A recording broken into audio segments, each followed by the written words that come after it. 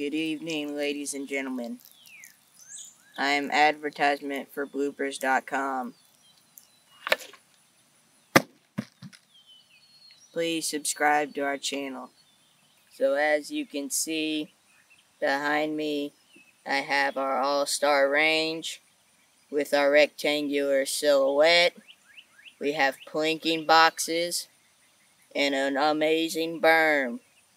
Hello guys, this is bloopers.com coming up front in the front of this video. Many people ask, how do you safely get rid of your CO2 cartridges? Well, I got the answer to that. You nutcase, what are you doing? Who cares about polluting the earth? I'm just joking guys, don't pollute the earth, that was a blooper. Roll film.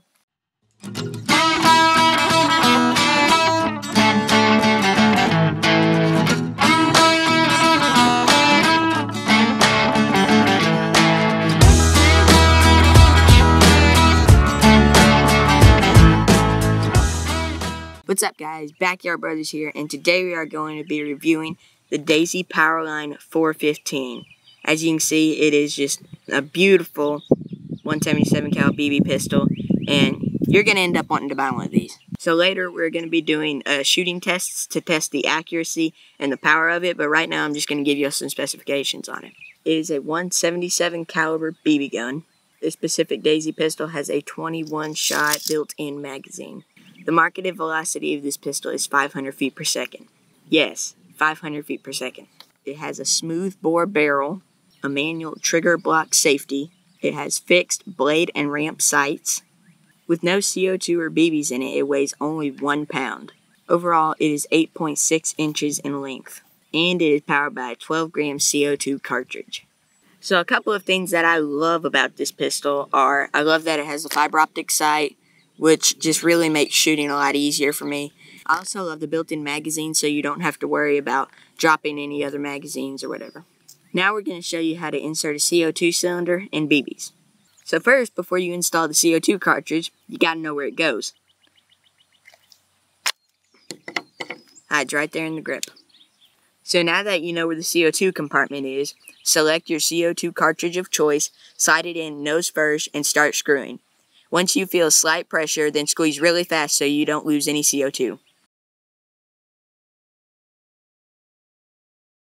Now we're going to load the BBs. Slide the tab all the way up and push it over to the side in order to lock it in, then select 21 BBs and load them up. So now we'll move on to the shooting tests. One test will be for power and the other test will be for accuracy. So I'm going to fire about 10 rounds down here towards this vinegar bottle full of water. So let's see what it does.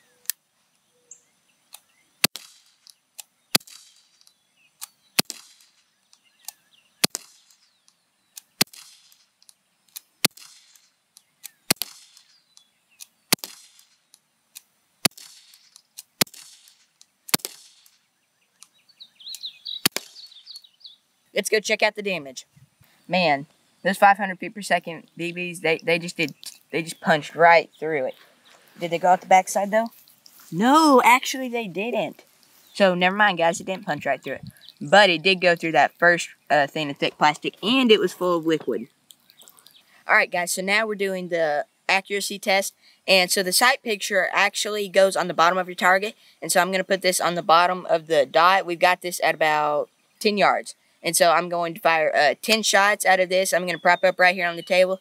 And so let's see what we can do.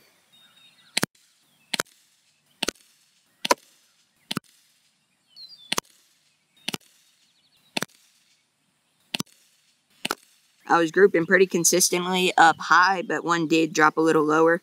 With all this power, it does shoot a little bit higher. So guys, I've really grown to love this gun, and I know if y'all get one too, which I'm sure you will, y'all are going to love this too. I've never had a bad Daisy product. This gun is just amazing. I love the way it looks, feels, handles. It's just amazing. We'll leave a link in the description if you would like to purchase one of these guns. Me personally, I don't see how you go without one.